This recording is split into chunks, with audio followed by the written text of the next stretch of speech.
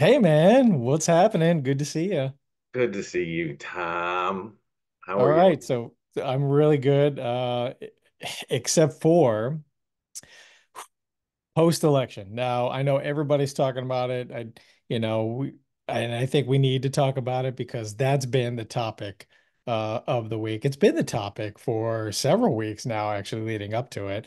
And so, of course, now we as therapists are having to deal with the fallout. I mean, living in Florida, there's a lot of clients that I have that are Republican that were worried going up to it, but now are really excited and really happy, and that's great because I want to empower people to thrive. And so, whatever makes them, feel good and want to do better and be better, that's great. I embrace that. There's also a number of people that I serve that are on the opposite side in the other camp who are really struggling right now. And I mean, I've maintained an impartial, unbiased representation so that I could be present and be available to a broad amount of people. So I leave my views out of it.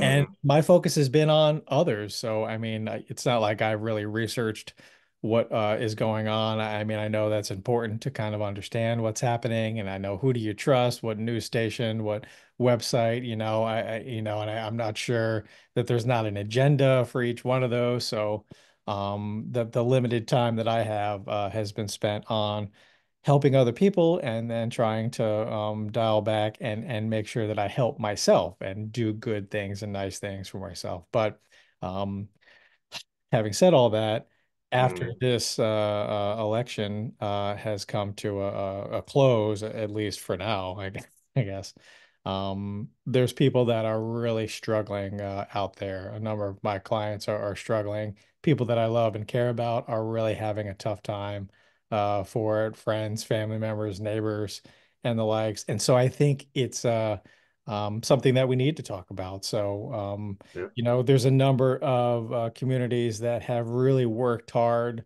for rights, for to let their voices be heard, in particular the LGBTQ plus community. And so that's a community that is struggling and suffering right now because we're not sure what's going to happen moving forward. And that's painful to watch. And of course, it's out of my control. There's, what do I do about it? I guess, speaking about it can be helpful. Educating others can be helpful. And so let's talk about some of those things. you're right. Well, Tom, as you know, and to let everybody know, the focus of my practice right now is really a lot of crisis work. So I don't talk to people, during the medium times, during the good times. I talk to people when they're really struggling. So I have had a lot of people this week that are significantly struggling. And what I tell them is, I'm hearing things like, I I am so angry. I am so sad. I feel Mhm. like I've been punched in the stomach. I I have these visceral feelings that I don't understand. I Yeah. don't know what's going on.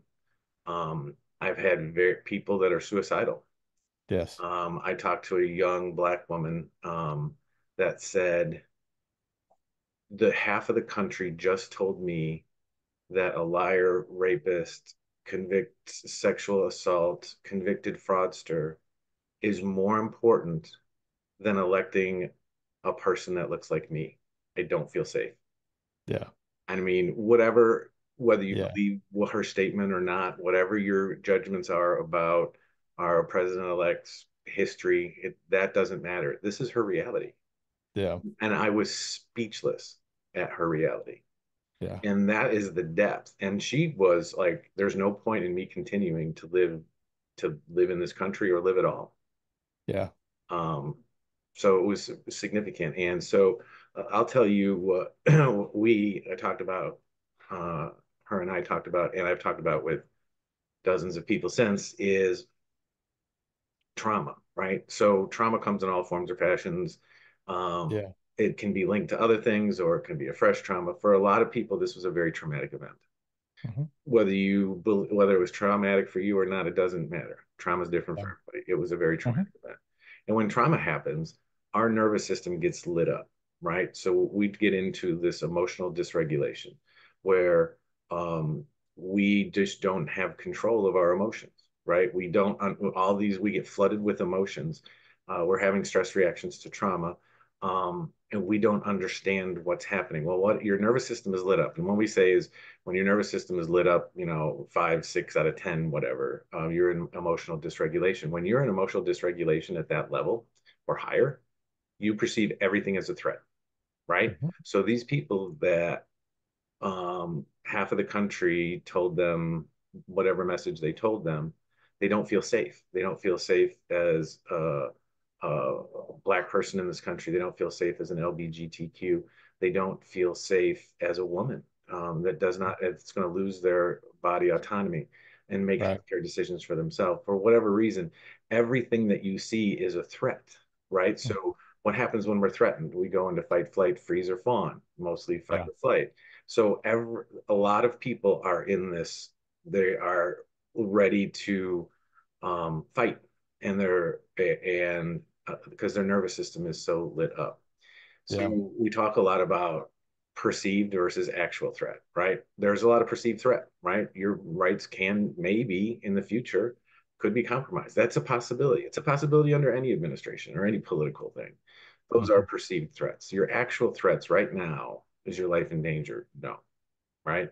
So um, calm it down, so Right. we have to Yeah. turn that page in thinking about actual versus perceived threats. This administration is not going to change until the end of January, so we at least have time to just relax. And right now, how you calm your nervous system down is just taking good care of yourself, right? Go back to the basics, right? We talk about locus of control. Once I can Yeah. control myself, then I can, then I work on my immediate family, then I work on my extended family, then I work on my community, then I work on my country. Well, your country, you can't do that right now, right? You're right back to square one. You've got to Mhm. take care of yourself. You can't take care of anybody else unless you are emotionally regulated and you're doing things for yourself. How do we do that? We talk about the five dang things every week, right? Sleep, good nutrition, water intake, having a scheduling, getting some exercise. Yeah. Focus on those things. And right now, it's just time to lick your wounds. Just Mhm. relax, reset. There will be time. You don't have to decide what to do right now. There are people that you go to the Google statistics, and Wednesday morning, one of the biggest Google things was work visas in other countries. I'm out of Yeah. here. And that's people's immediate reaction. I have to fix this. I'm an immediate threat. I'm an immediate threat to my existence. Yeah. I've got to fix it. Well, you're not Right. under an And immediate threat. you may not be right now. I Right. mean, maybe that will be the case, but for Maybe. right now, Right. So that's that whole perceived versus actual threat. yeah. So right now, there is no real actual threat, right? So Hmm. reframe that in your head that this is all perceived, this is all potential in the future, and treat it as such. And right now, you have to go back to the basics. Locus of control, right back to yourself and your immediate family. Hmm.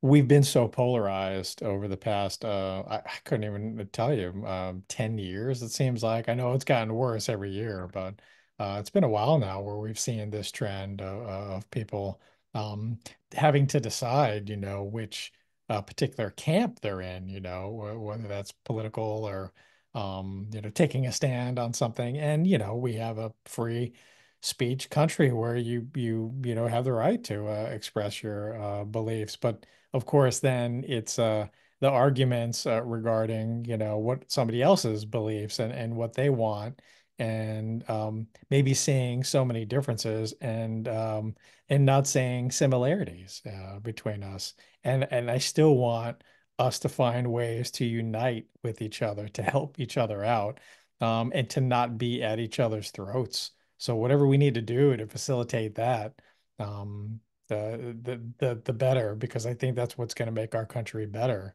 is us joining together and not leading to some civil war or unrest Mhm. because of politics or because of decisions or because of Right. policies and things. And how whenever somebody is deeply affected, then we can rush to aid and make some positive changes.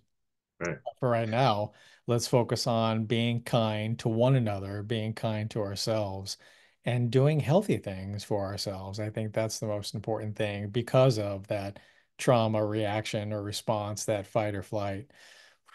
Take some time to breathe, to meditate, to journal, to do yoga, to exercise, to drink water, to eat healthy, to do, because when we feel overwhelmed and we are traumatized, we divert to those things that make us feel good. And those things that make us feel good can be not so healthy, could be Food, substance. alcohol, Yeah, drugs, exactly. Yeah.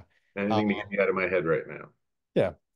So it's important to not go to those vices, or at least not in excess, in moderation, but to be kind and loving to yourself first and foremost, and then be kind and loving to the people that are around you, even if you don't feel like they deserve it. And now is not the time when your nervous system is either lit up or freshly coming down.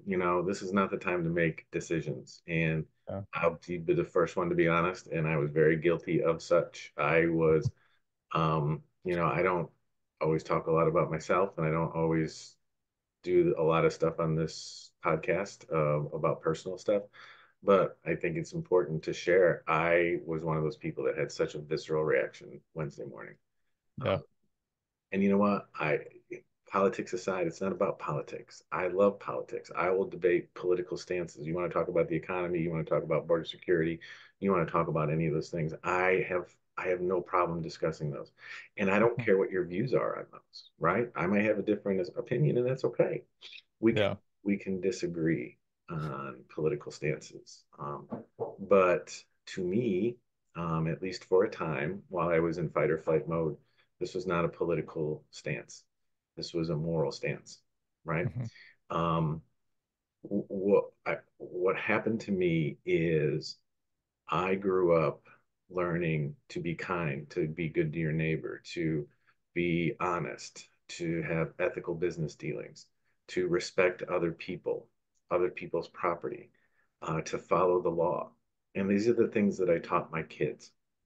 And to me, it felt like half of the country just told me that that doesn't matter. Yeah. That's not important. So, um, I taught these are the things that I taught my kids. And now I'm like, am I a sucker? And did I teach my kids the wrong things because these are not Right. the values that my country upholds? Well, my kids are adults and they'll make their own decisions. So I did the best I could, kids. You're on your own. I'm always here for support, obviously, but you Right. gotta make your own decisions. But that's what it said to me is my values, what I know to be a good and decent human being and a good American is not how the country feels. Whether Yeah. you believe that or not, whether that resonates with you or not, whether you think that's a bunch of horseshit, it doesn't matter to me. That's how I feel. Yeah. Um, so it's not about politics, it's about morality. Mhm. And when a 25-year-old Black woman in this country would rather kill herself because the half of the country told her that as a Black woman in America, that all those other value, the criminal, the sexual assault, the rape, whatever, that's more important than electing somebody that looks like her. When I mean, it's hard for me to fathom when I have to look at a rape victim or somebody that's been sexually assaulted and acknowledge that their perpetrator can be elected the president of the United States. It's like a punch in the gut. Yeah. How can I move forward and help people heal when the leader of the free world and the leader of our country is a convicted perpetrator? Now, Mhm. you can say all you want that, oh, it's the weaponization of the Justice Department. You can say all those things, and that may be true, but he was convicted by a jury of his peers. Mhm. He's held to the same standard that everybody else in this country. So if he didn't do it, then why is anybody else in prison? If, Mhm. if the if the judicial system doesn't work and the jury of your peers system is weaponized, then just open the prisons and let everybody out. Yeah. And I know I'm like I know, Tom, I'm supposed to, could be pushing this in a positive direction, but I need to verbalize how I feel This is what because you I need to do. think it's representative of how a lot of people feel right now. And Yeah. we will move on and we will heal and we'll get better and we'll support each other. It's just kind of where it's at. Yes. And now I have this visceral reaction too, as I do with anybody that I serve who has had significant trauma as a result of somebody else. And of course, my personal desire as a man, as somebody who wants to be a healing entity in the lives of other people, I want some justice to happen to those people who have perpetrated that, who have traumatized young children or women or anybody. Anytime somebody else has traumatized, with a self-serving motive, I have this like this hatred for, and I want to do something about it. And I'm not always in the position, of course, to do something about it. I'm in the position of advocating for the person that I'm sitting across from and to help them heal from that experience. But I'm still a, red-blooded male who, like I don't want seeing people who are vulnerable, people who have been harmed and hurt and traumatized, to see them suffering continually, even years later after an event.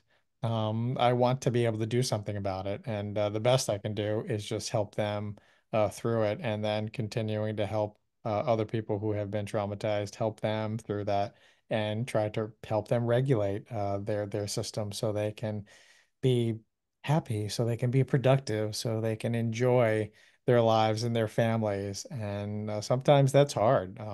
Whenever we do experience a significant trauma, our fucking lives seem flipped upside down, and you go from 0 to 60 right away. You go from, and I've experienced this too, when something horrendous happens, or at least, that's the perception, that my whole world is coming to an end. My whole life is over as I know it, and I don't want things to change. And now, I can see where people get to that suicidal place, where people get to that place where what the fuck? Why do I even work out? Why am I even doing this? Why am I even caring about myself or about other people? When our lives are flipped upside down, that's the normal stress trauma response that we go to. And it's important to take a step back and work on that this is not the end of the world. This is not the end of the life as you know it. That change may be inevitable, and but you are adaptable and you can roll with this. And if there is something that you feel passionate about and you want to do something about, advocate for, fight back against, then do that and align yourself with other people who share in that fight or that struggle. And let's utilize the best strengths and qualities that we have for good. Yeah. And, it seems for a lot of people that on Tuesday evening, Wednesday morning, whatever, half the country disregarded your freedoms, your opinions, your safety, your whatever it is, whatever, fill in the Yeah, blank, however you feel. If you feel that half the country did you wrong, right? And that you may not feel that way. If you do, don't do it to yourself, right? Don't yeah, get into self-destructive things because you're doing to yourself exactly what you feel half of the country yeah, did to you. So don't drink to excess. Don't go out and use a bunch of drugs. Don't get suicidal. Don't. And I know it's easy to say, hard to do, but you treat yourself better than you feel like half the country treated you, right? right. You deserve that. You absolutely deserve that. That's number one. And for the half the people that are really emotionally dysregulated right now, it's normal. That's unfortunately how your reality is, and it Yeah, just is what it is. You can't change it. It is what it is.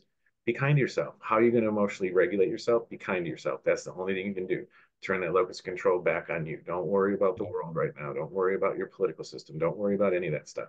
Focus right. on you.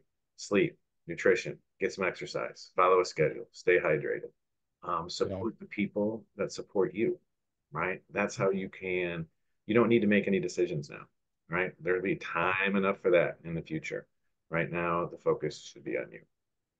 If you've been harmed directly or indirectly by somebody else or some other group, and you continue to allow yourself to suffer the trauma from that, then you're still fucking letting them win.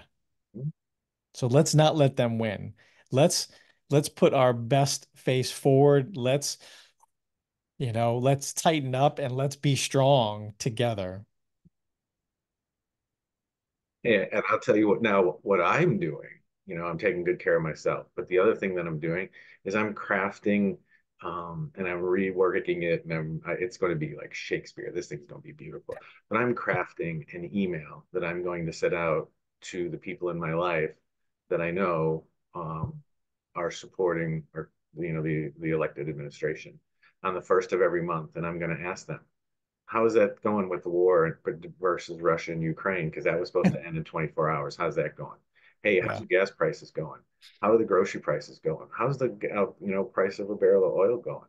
Hey, Hmm. how about do you feel safer? How many immigrants have been deported?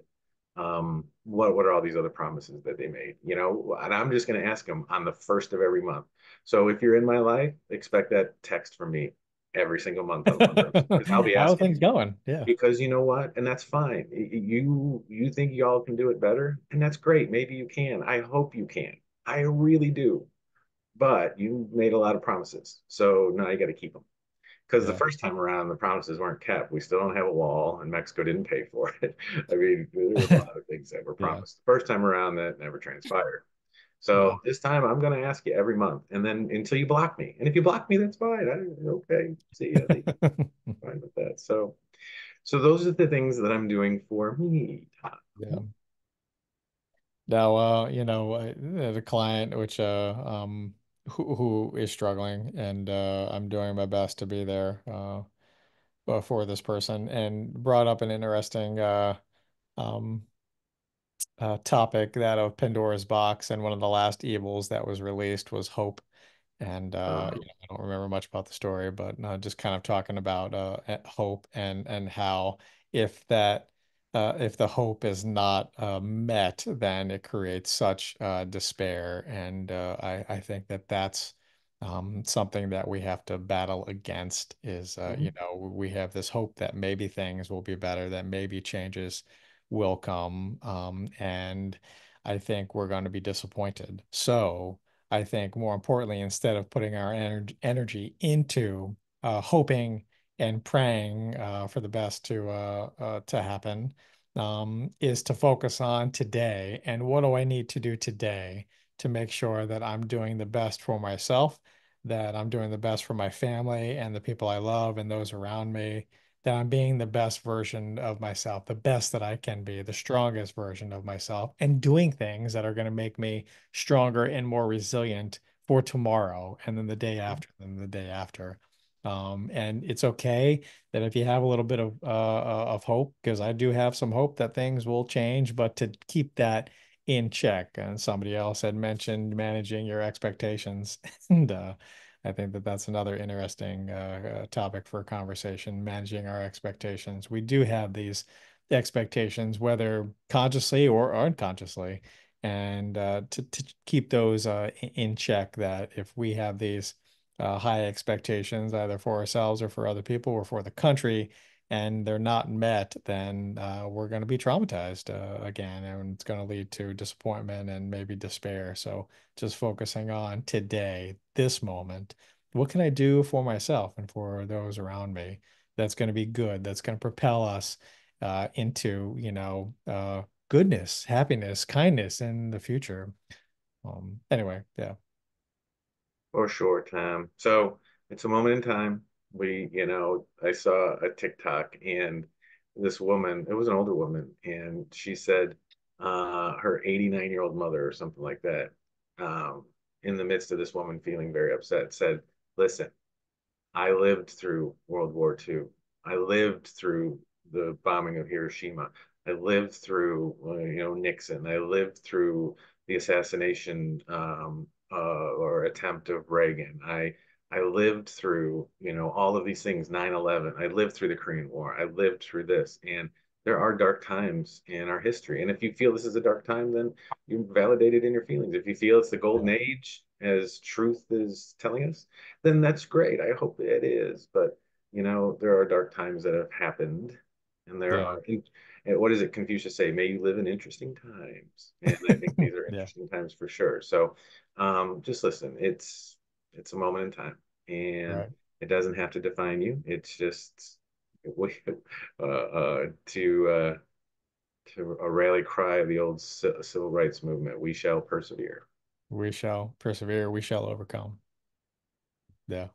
Now, we always talk in some fashion about adversity and challenges and overcoming adversity and how the adversity makes us stronger. And so this is the silver lining that, even in dark times, some of the worst times imaginable, these are the things that facilitate uh, change, growth. And so if you're experiencing dark times now and for the next couple of years, then know that we are going to come through this Yeah, um, stronger. So, absolutely, yeah. for sure. As I'm a recovered alcoholic that I've shared. I don't mind disclosing that. And part of the AA community is sort of like when you have people that are discussing.